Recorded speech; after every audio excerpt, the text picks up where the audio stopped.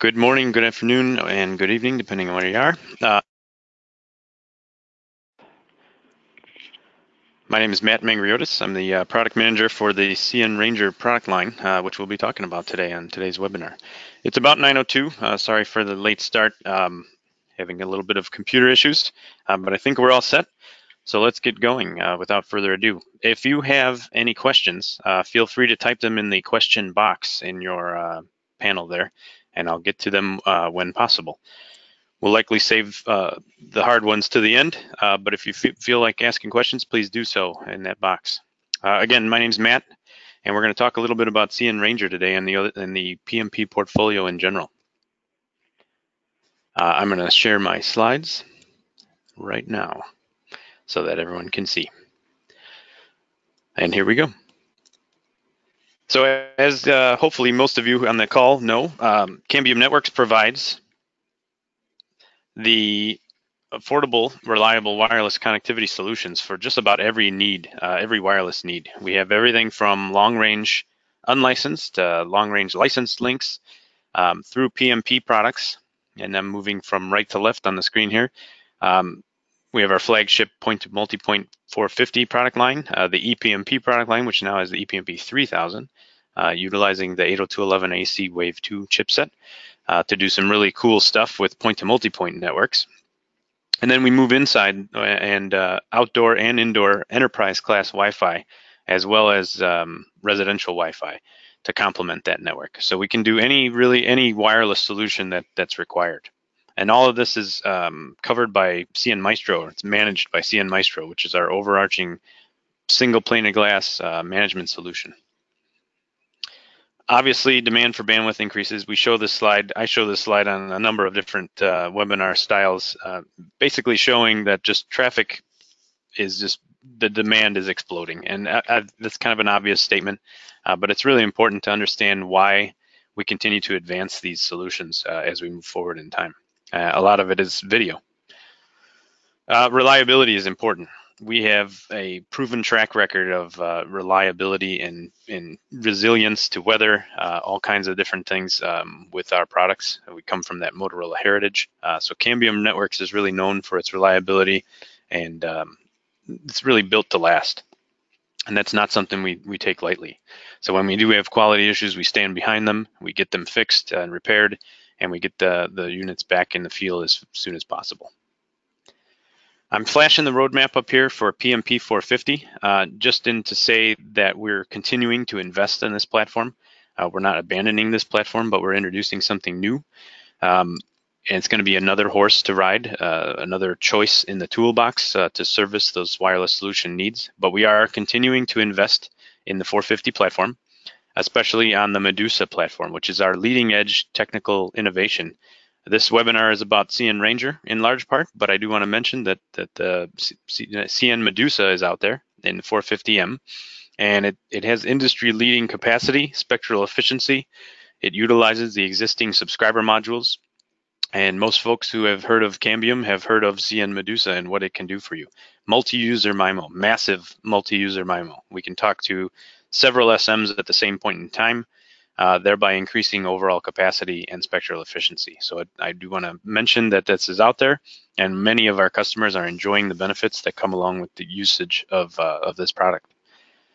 Later this year, also in that same platform, the 450, we're introducing a connectorized 450B, which is the latest generation of subscriber module. We're also doing this in 3 gigahertz.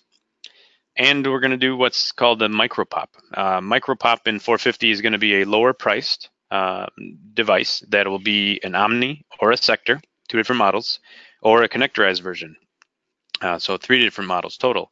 This will provide that last 15% or so that you can't get to because of line of sight issues. Typically, folks are looking at the LTE type solutions to get around line of sight issues. Well, this is an alternative to completing those links by putting a localized AP or a micropop in place where maybe the line of sight is hampered or you can't get to those last customers. So there's some solutions coming on the 450 platform that will make it more viable in certain situations. We recently introduced Medusa in the 3 gigahertz, and the reason I'm bringing this up is really we're bringing that technological advancement and innovation to the 3 gigahertz band. And in 3 gigahertz is a band that folks look at to overcome near and non-line of sight issues that 5 gigahertz can't. And so sometimes 3 gigahertz is looked at, and quite often when 3 gigahertz is looked at, LTE comes into the conversation because there's ready off-the-shelf solutions using LTE protocol. However, there is some good reasons to consider 450 versus LTE. So a while back, maybe mid last year, I wrote a white paper discussing the pros and cons of utilizing LTE versus our 450 solution in 3 gigahertz. And I encourage you to go to the website and take a look. It's really a short qualitative based paper just discussing the nature of the different solutions. And really, if you look at the chart there, the bubble chart, the range and coverage is where LTE really shines. And there's several reasons for that we'll talk about in just a second. But if you're looking for the overall total capacity, the overall subscriber bandwidth, especially in the uplink, overall spectral efficiency, 450 will outperform any LTE solution that's in existence today. And certainly even the one that we're going to talk about next. So let's talk about cnRanger a little. Why do folks look for LTE? Well, if it's a small customer, really, as you start out, the goal of the deployment is to reach as many folks as you can, and that's going to be the primary reason for deploying is you got to reach those customers and get them in your network, so you can start receiving revenue from those customers. So near non-line of sight coverage, overcoming obstacles, getting that link established is the most important thing. As you grow further and faster, cash flow becomes an issue, and attaching more customers to that network perhaps is the most important thing. And now I'm looking for inexpensive options to attach more customers. So maybe inexpensive CPEs become the primary reason for looking at technologies like LTE, where I have IoT or interoperability support, and I can choose a low-cost subscriber if I want to do that. And then as I get really big, maybe I have investors that aren't so technologically savvy, and they look at a company like Cambium Networks and say, hey, who is this Cambium? I've never heard of them. Why would I tie up all of my investment into a proprietary solution when I have this LTE solutions out there? And I've heard of LTE. As an investor, they've probably heard of that because of the mobility and all the other things.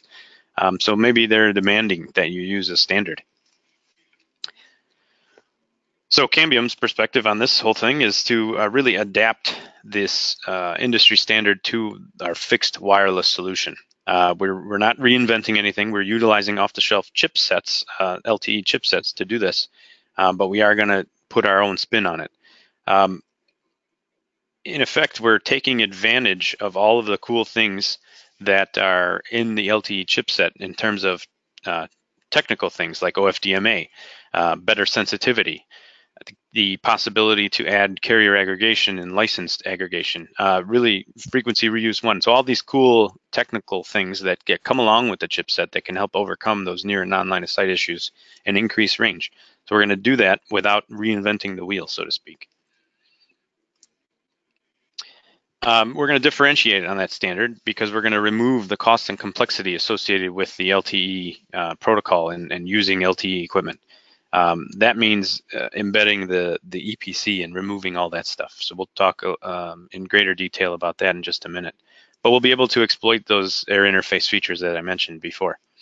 It is a higher power radio, and we'll be able to take advantage of that, especially in the 2.5 range. We're going to leverage our expertise in building a robust and reliable outdoor radio product. Some of the folks that do the low cost or low end versions of these things don't have that reliability or longevity considerations taken into account. And as Cambium, we definitely will.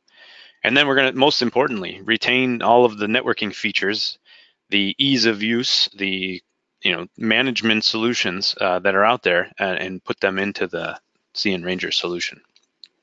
So as I mentioned, we're calling it cnRanger. It's the new LTE-based protocol platform from Cambium, And it really brings all of that stuff that's required for a fixed wireless solution into the LTE space, or bringing LTE into our space, so to speak. And as I mentioned before, we're going to address some of the shortcomings that existing LTE solutions have with this solution. But at the end of the day, the 450 solution may still outperform LTE in a lot of different scenarios. So there's quite a bit of different things we're going to address with this solution. But there are still going to be scenarios and use cases where the 450 platform makes more sense, especially from a total capacity and an uplink perspective. Uplink, by its nature, LTE suffers on the uplink. It's really designed to push more data in the downlink. So the way that the frame is structured actually makes it less throughput in the uplink, no matter how it's configured. So traditionally, LTE looks like this. Where you have an eNode B, which is kind of your outdoor access point or your radio access network. And that goes back to the core of the network. And the core consists of several entities, several pieces. The MME, the mobility management entity, the HSS, or the home subscriber server, which kind of contains the authentication servers for that network to get the subscribers on the network. All the gateways and policy control for doing all the setup and establishing those links from the UE to the core of the network. In our case, we're going to eliminate all this complexity. We're going to encapsulate, virtualize, and embed the EPC into what we're calling the baseband unit. The baseband unit and remote radio head in our system make up the RAN and the EPC. So all of those functions are virtualized and contained. We're also going to put the Canopy's functions, meaning the Cambium fixed wireless know-how and ease of use, onto that. It's great to eliminate all the complexity and simplify this network to make it look a lot more like our fixed, flat, easy to use layer 2 type of network. So this is our main differentiator in terms of how it compares to a standard LTE solution. As I mentioned, we're splitting the architecture and making it a little more flexible, and there's a few reasons why we're doing that. In a traditional 450 system, we have the baseband and radio together.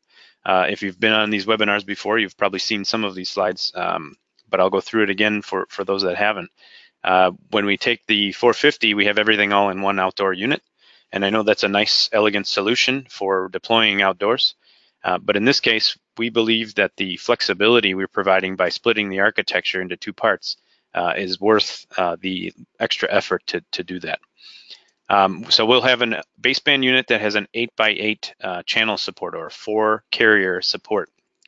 We can support up to 4 2x2 radios or a single 8x8 radio with a BBU.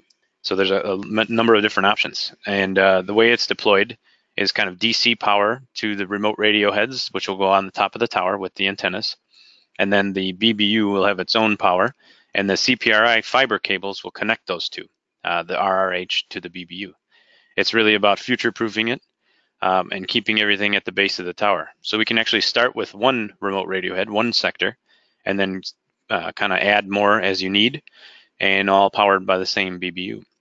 The other point is that it's not frequency dependent, the BBU. So you can add a 2 gig, 3 gig, and if we decide to do a 5 gig, we can do that later on down the road. It's future-proof in that we can advance the LTE release architecture, release software on the BBU, and support new features with simply software changes on that BBU. The RRH doesn't need to change. And of course, it makes maintenance easier when that BBU is down in the base of the tower.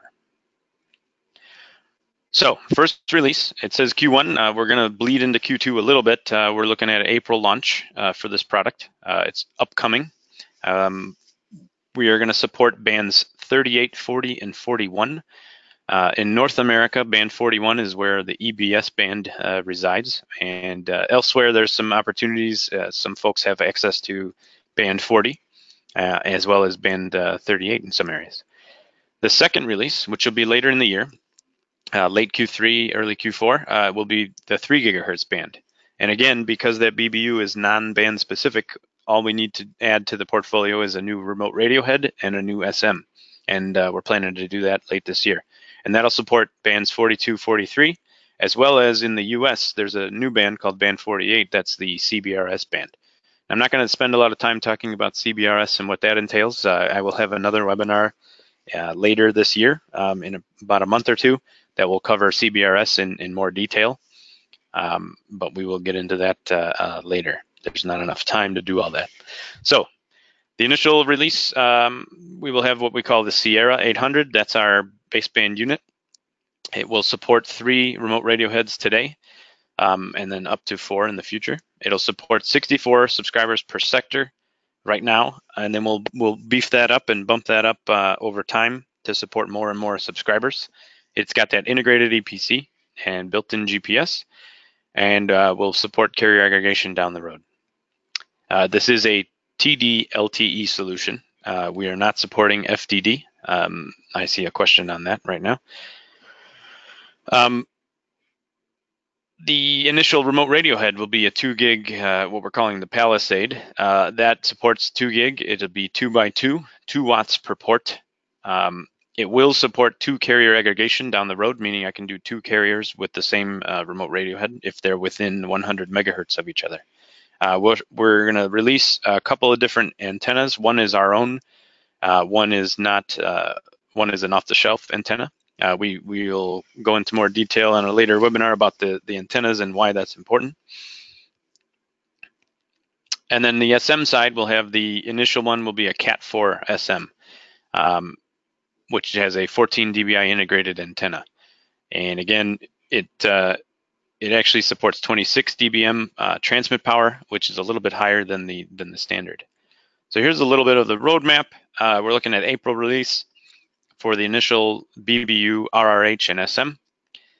In early Q4, we'll have the 3 gig version available along with a Cat6 SM.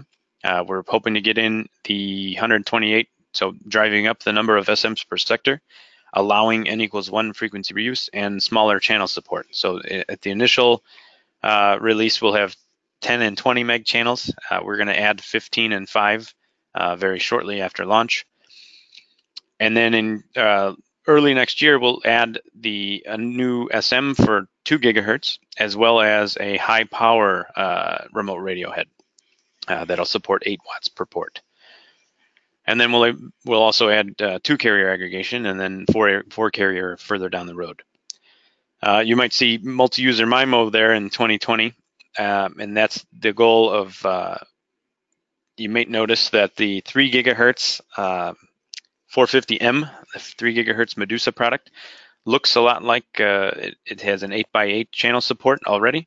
And because it's FPGA based, our goal in designing that product was to be able to support LTE on that piece of hardware as well. So by changing software in that release, we believe that product can also support the cnRanger 3 gig as an 8x8 multi-user MIMO remote radio head. So that'll be pretty exciting when we get there in late 2020. This is just another view of kind of where we're at with the Ranger products. Again, the system consists of the baseband unit and remote radio head as the eNode B, and then those connect to the subscriber module, which initially will be 2 gig Cat4. A couple of I don't know, differentiators, if you will, among some of the competition that's out there. Again, we're all about the quality, all about the reliability of the product and simplicity. So LTE can be a really complex beast. If you're coming from the mobility side, you know all the things that entails. With our solution, we're looking at virtualizing and embedding that EPC into the BBU to make it much, much more simple. It's really focused feature set, focused on the provider, focused on a fixed provider. We're not going to support mobility. We're not supporting handoff. That allows us to eliminate a lot of that complexity.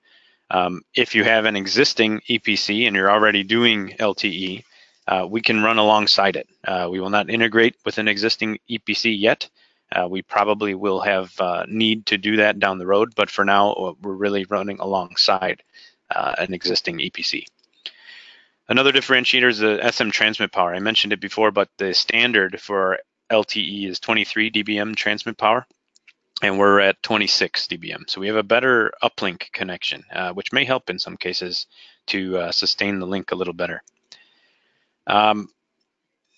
We're going to optimize the spectral use a little bit better, especially with our Cambium designed antenna.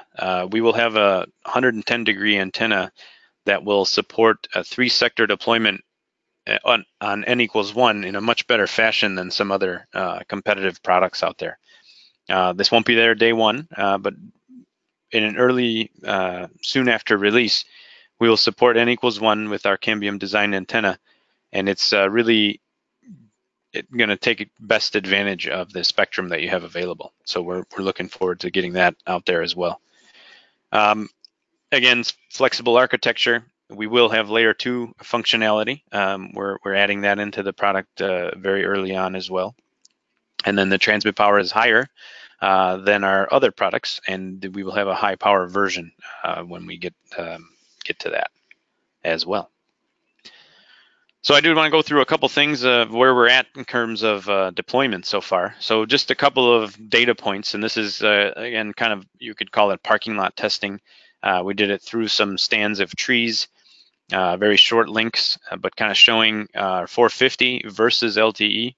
And if you notice, the LTE does a lot better when it's through trees, even in the uplink.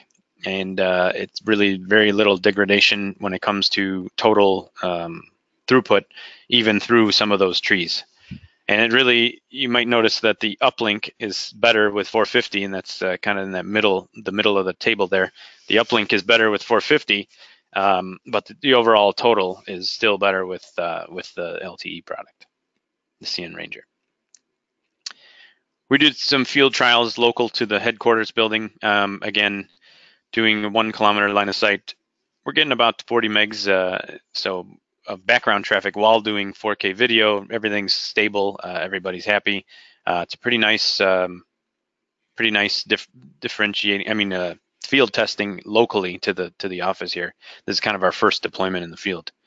We have deployed in the actual field in the customer deployment. We have a couple SMs at this site, and early results are looking pretty good. I'm working to optimize those, and we will have some more beta testers out there within about a month or so. And I just wanted to share a little bit of the screenshots of the GUIs to kind of show you what it's looking like. It's really about having the simplicity. It looks, if you're familiar with cnMaestro at all, it looks a lot like cnMaestro. The dashboard is going to be very simple and report only the necessary information, such as the MAC, IP, software versions, those sorts of things. You really configure the RF parameters similarly to other LTE equipment, but it's going to be much simplified from that.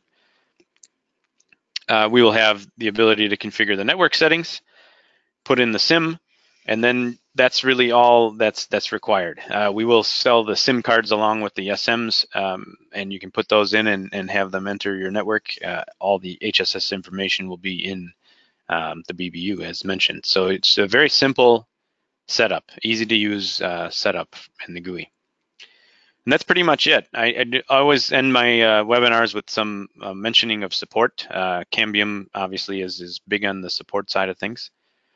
We have extended Cambium care to help extend support to those that need more urgency or very quick response, and we have that available when needed. And then I always point out the community. We do have a community. This webinar and the slides will be posted on our community after it's done. We're recording this webinar so you can watch and re-listen to it if you need to. But there's also the ability to go and ask whatever questions you want. If I don't answer them here adequately, or you have other questions that pop in your head, feel free to go to the community and put that in there. And again, we're always on social media as well. So hit us up on Facebook or wherever you like to do that as well. And that's all I had. And I do see there's several questions, so I'll start going through those now. Let me go back up to the top a little bit. And feel free to, if you're thinking about questions right now, feel free to go ahead and type them in as I'm looking here.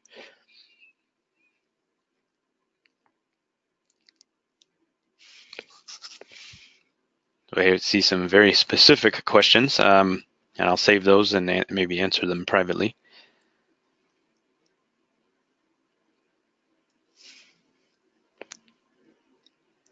So are there plans for carrier aggregation 2.5, so 2 gig and 3 gig? And yes, there's potentially the ability to do that with the product. I don't have specific release when that'll come in, but we are looking at having a solution that will take 2 and 3 gig into account. And to do that, you need an SM that'll be able to receive both. And so that's part of it. 2 gig plus 3 gig, and I see you're saying LAA or license assisted. That means an unlicensed channel for additional data path. That's a little further down the road. I'm not sure that we're going to support that anytime in the next couple of years. But certainly, as the standard evolves and other devices become available, we will be looking at what we can do with this platform for sure. So I think I answered the GUI question. I'm not going to talk about pricing today. That pricing will be released probably in the next few weeks, and we'll start taking pre-orders for the product. And again, I believe it will start shipping. My target is to start shipping by the end of April. So we're looking at probably opening up pre-orders in the next few weeks, and we'll have pricing available then. Yes, the policy control mechanism is embedded in the EPC as well, and policy really will be controlled by the cnMaestro product, and we'll talk about how you can do that in the user guide as well, how you can control policy. Will cnRanger be integrated with Maestro? Of course, that is one of the hallmark features of the product, and it'll be able to be managed by Maestro and be fully integrated in that. LTE is not, the cnRanger is not in Link Planner yet, but it will be. We're working on that. We also will have some templates and things for typical planning tools that are outside of Cambium as well. So how much does it weigh? That's a good question. I will have preliminary spec sheets released in the next couple of weeks as well. It's not that it's because it's a 2-watt per port device. The remote radio head is not super heavy. It's lighter than some of our competitors, but it's I'm not sure specifically on a Roan H50. I'm not sure if it will survive on that. I'm pretty sure it will, but don't quote me on that. We'll have to. You'll have to see what the weight is on the spec sheet. Any other questions I can try to help answer? I think I hit most of them. In any case, thank you for joining the webinar, and appreciate your attendance. And I look forward to giving you some more information when it becomes available. And stay tuned for additional webinars very soon on CBRS, as well as some other topics. We'll cover the 450 and some of the new things that come out with that. And as is coming up, if you're in the US, WISP America is coming up very shortly. And please come to the Animal Farm session then if you are able. All right. Thanks very much. Take care.